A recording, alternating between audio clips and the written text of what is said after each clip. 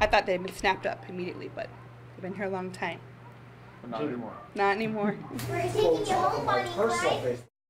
I don't know, personally, if you ask me, this could have been our lead story tonight. A pair of so pups cute. who became absolutely inseparable at a Valley shelter, and they now get to spend forever together. They're just adorable, and only our cameras were there as Bonnie and Clyde went home with their new family today. These best friends, they don't leave each other's side. They eat together, they sleep together. Clyde even sit on Bonnie's back or walk over them while they're lounging around her. The Maricopa County Animal Care and Control shared their story on Facebook, hoping to find a family who would adopt the best buds together. Well, the Hayes family, bless their hearts, they showed up. They saw the pups on Instagram, and they knew they had to have them. Well, their bond is so special to see one little dog who is so in love, I guess, for lack of better terms, with his kennel mate was very sweet.